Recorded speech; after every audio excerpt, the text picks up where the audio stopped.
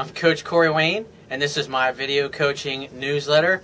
And the topic of this newsletter is going to be my ex is entering the sex industry. I got an email here from a guy who telling me the girl that he used to date, and I guess he occasionally still hooks up with, has informed him that she's going in the sex industry, like doing online masturbation and all kinds of shit. And so he wonders what my opinion is on the whole thing. And so he says, "Hey, Coach Corey, so I just found out that my ex is entering the sex industry. Not like porn, but webcam masturbation for random strangers and taking sexual photos for whoever pays for them. I don't even know what to think. Should I even talk to her anymore or be your friend or friend with benefits? Thanks." Chris, who's confused. Well, the bottom line is, if you accept this behavior and this is the kind of woman that you want to hang out with, then awesome. Keep hanging out with her, support her in her new career, and appreciate and love her.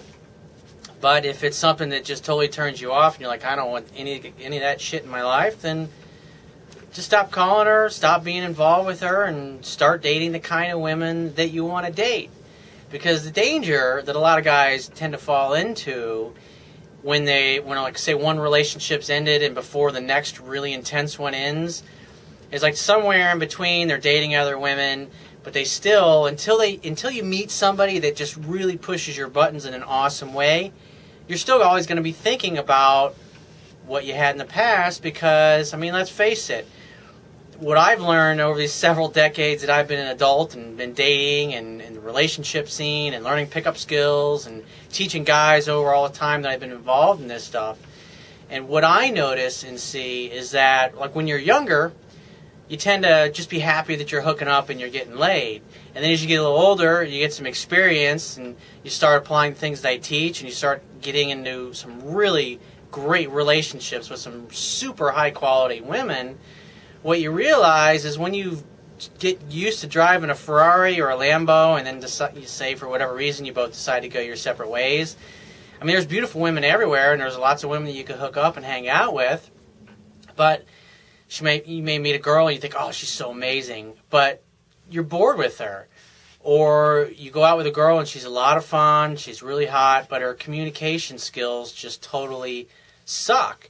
And when you've gotten to a place in your life where you're used to communicating like an adult with people, and your friends communicate with you that way, and your girlfriends communicate with you that way, and you come across somebody that you like and who's also into you, but they just don't have those skills, they're not willing to work on it themselves, then you end up going your separate ways. And so what I've learned is you tend to get pickier, and yeah, there's lots of Toyota Camrys around. It's a nice car and everything, but it doesn't mean that once you're used to driving a Ferrari or a Lambo that you're going to want to go and put up with what you have to put up with driving a Camry. It tends to be a little noisier, the ride's a little bumpier, it doesn't have all the options and all the features, maybe not as fun to drive.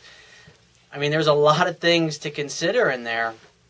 And so, like I said, what you want to do is, if you're trying to move on from this previous relationship, but you guys are still hanging out and hooking up, that's what's easy, that's what's convenient, and it's really hard. And like I talked about in my book, when I got married, my first wife, what I realized is that after a year of marriage, it was, I mean, the thing was, is deep down I always knew it wasn't right, but yet I stayed with her because I was too weak inside as a man.